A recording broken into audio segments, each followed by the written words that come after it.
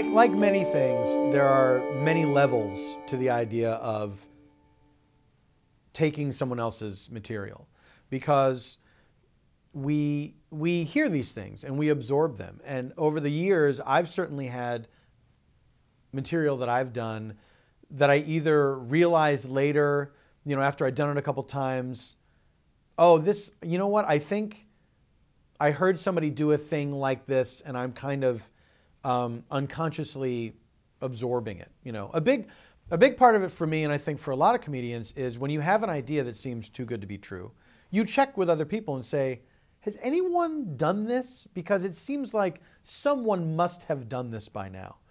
And the fact of the matter is, a lot of us arrive at the same ideas at around the same time, or at various times. I've seen people do routines that I knew they didn't take from me, but they had, because for whatever reason, I had stopped doing it a long time ago. There's no way they would have heard this bit, but it ends up being pretty much the same thing. But I'm not going to go up to them and say, hey, you stole my bit, because you learn, over time you learn the difference between when someone is just taking a thing and someone has arrived at the same idea that you have. It's entirely possible to plagiarize other people's material. It's absolutely, you can hear something and you can say, hey, you know what? I didn't write that, but it sounds good and I'm going to do it. And who's ever going to know? It's also entirely possible to do it without realizing it, and to consume so much stuff. And you're around other comedians a lot and you see other people perform. And if you're doing that a lot, you can easily fool yourself into thinking the idea came out of your mind. It's almost like you have all these thoughts that are on this sort of cycle and things pop up and go down. And so you might have a thing that you liked, you processed, oh, I enjoyed that. You might think about it for a bit. Then you might forget it. It slips into your subconscious. And then months later, it comes out and you don't realize, oh no, I got this idea because I saw someone do this whole thing.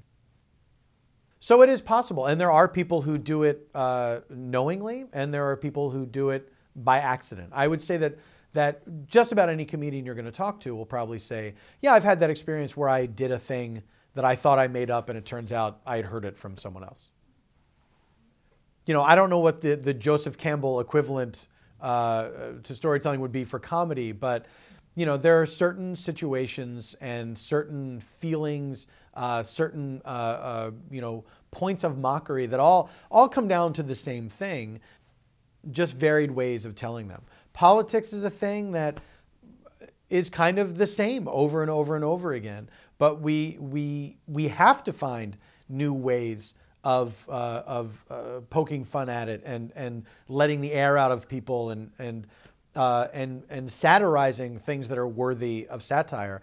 But the idea of making fun of people that are more powerful than you,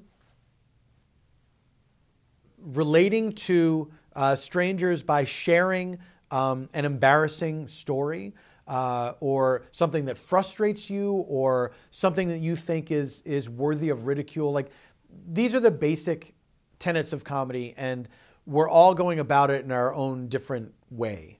We each have our own style. But yeah, when you boil it down, like, there are certain things that human beings just are predisposed to laugh at, and we're just kind of all putting our own spin on it.